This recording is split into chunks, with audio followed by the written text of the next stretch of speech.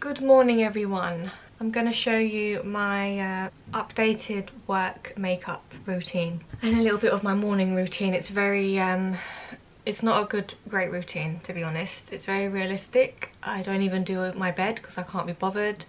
I haven't had breakfast because I don't get hungry yet. I have breakfast on my way to work. I've already cleansed my skin. I'm now going to tone using my favourite toner, which is the Nip and Fab Mandelic Charcoal Fix Toner. Literally the last few drops of this, but I've got a spare one because it's my favourite toner. Then I put on some eye cream. I'm going to use the Ole Henriksen eye cream. And I always use my ring finger to put this on. My favourite moisturiser at the minute is the Eve Taylor Balancing Moisturising Lotion.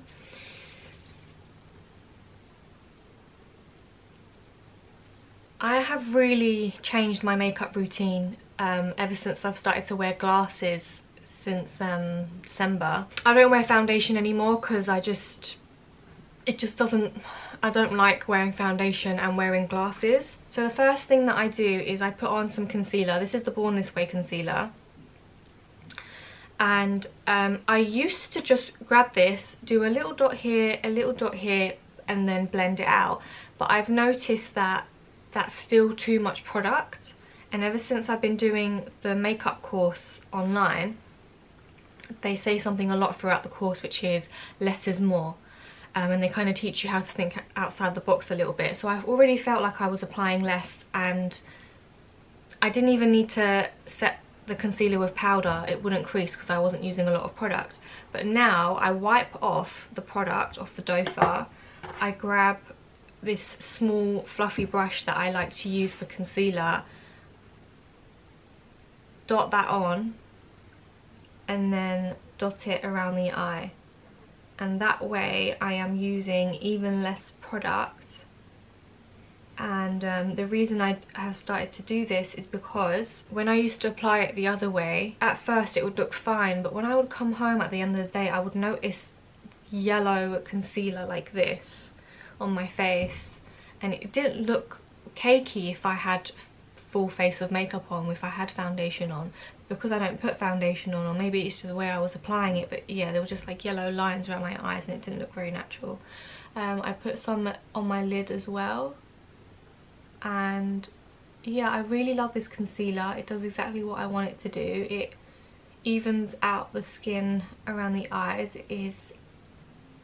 It does cover very well. And as I said, this concealer, for some reason, because I'm using such little product, I don't need to set it with powder. The next thing I do is I put brow gel on so that that can start to dry up. I've been using the Got To Be brow gel. This is fine, it's alright.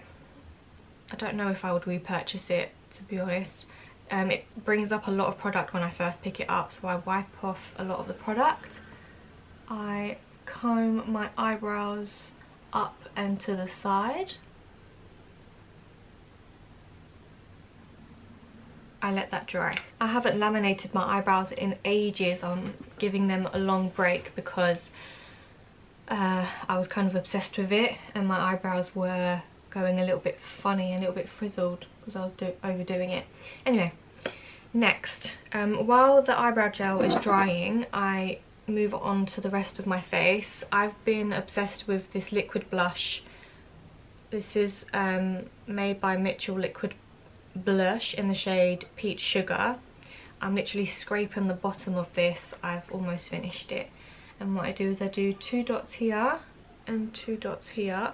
I do it just where like that bone is, cheekbone. You don't have to do this, but I use 2 different brushes to blend this out. You can just go in with a big fluffy brush and blend it out, but I've been loving the look of these 2 brushes together, where this one is quite dense and a little bit flat,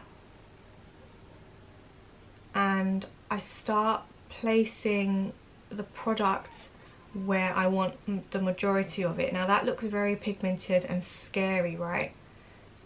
That's because of the type of brush I'm using. But I put that there and I leave that there. I do the same on the other side. And now that the product is where I want it to be, that's when I go in with this brush and then I blend that out.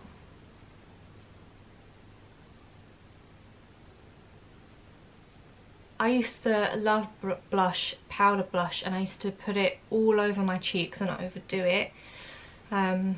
Since doing the online makeup course by Online Makeup Academy, they say that that gives you like a clown look. So I mean, obviously you can still do that if you like the look of it. Sometimes I still do it if I'm in the mood for a lot of blush, but a lot of the time I place it up here to give me that lifted look.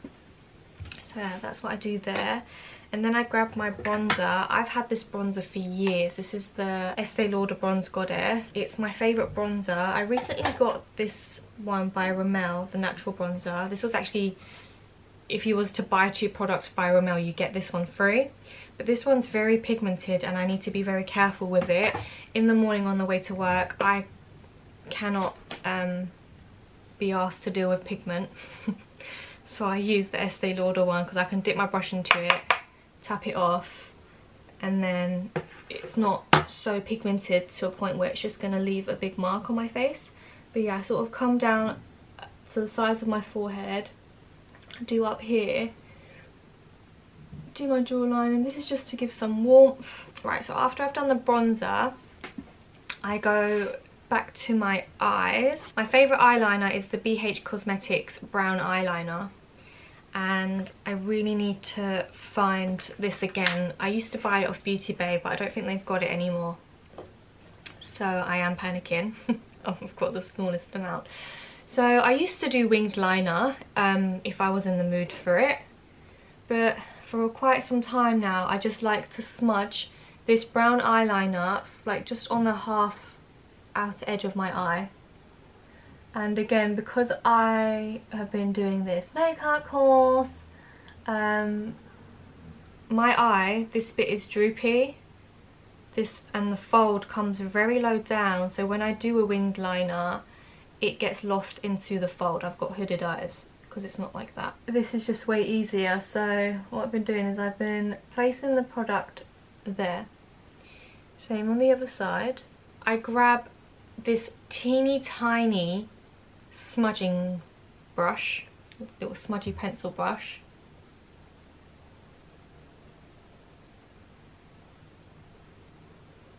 and I just smudge that. I don't make it neat at all. I just go for it. Kind of went ham on this one. Okay, and then what I do, I've been doing this since I've been doing the makeup course and I've been loving it. I grab my concealer again, wipe off the excess. I grab a flat concealer brush, grab some product, and then I draw a line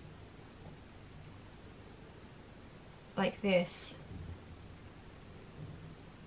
from the bottom of my waterline out towards the tail of my brow, and then I blend that down. Grab my fluffy concealer brush and I blend that out. And ever since I've been doing this, it's just been neatening that smudge upwards and outwards, and it gives a really good cat's eye look. Whenever I do winged liner, I always try to angle it that way, but for some reason, without a guide, I always end up going too low, or it just doesn't look right. But ever since I've been doing it in reverse, where I just put the colour there and then neaten it up with concealer, I've been loving the way it looks. I feel like I get the right angle that I'm looking for. Going back to my eyebrows, now that the eyebrow gel is dry, I've been obsessed with this product right here. This is the NYX Lift and Snatch. It's a brow tint pen. This is in the shade Espresso. This matches my hair. It's like an eyeliner brush, but it's so fine you can create hair-like strokes. This eyebrow grows that way and this one grows up straight. That's why I used to do the brow lamination, to pan that upwards, but because I am giving the brow lamination a break, I'm going to draw hair-like strokes upwards to even them out.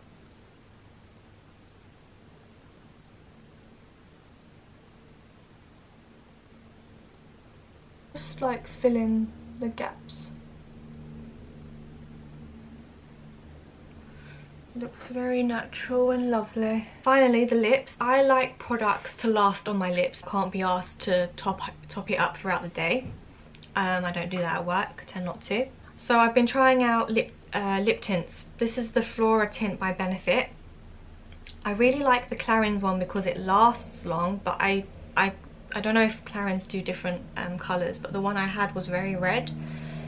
So I've been using this one. I love the colour of this, but unfortunately it doesn't last very long.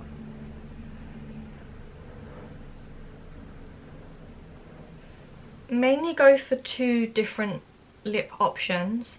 So this colour with my old favourite lip liner, this is the LA Colours lip liner in Natural. I used to love this and then I hated it at some point because I felt like it didn't suit my skin tone anymore, where I was really fair.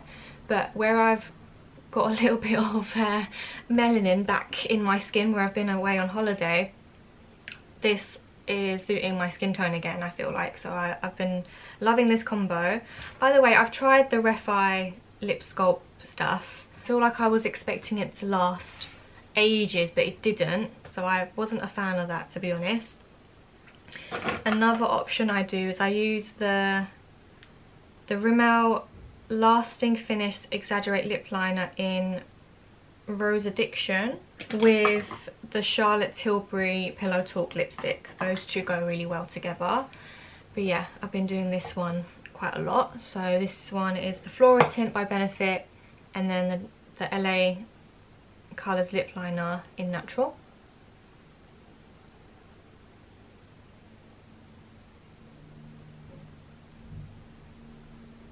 Yeah, I feel like the colours really complement each other. I feel like my lips look alive, and then I decide what to wear. But yeah, this is the makeup done. I feel like my hair, when I do my makeup, my hair doesn't look crazy anymore. So I do leave the house like this, but a lot of the time at work I just put it up in a bun or something. When I'm doing a pedicure or electrolysis or whatever I'm doing, it needs to be out of my way. So it is going to be going in a bun later on. Before I go, I just wanted to show you my makeup in natural daylight. So I'm right in front of the window. So yeah, this is what it looks like. Lovely jubbly, isn't it? But yeah, there's a train strike. Well, the London Overground trains aren't working today, so I need to take a bus. So I need to leave right now because the bus takes a little bit longer. I'll grab myself a croissant on the way to work and some water, and that'll be my breakfast. But yeah, and that's my alarm to leave. Bye!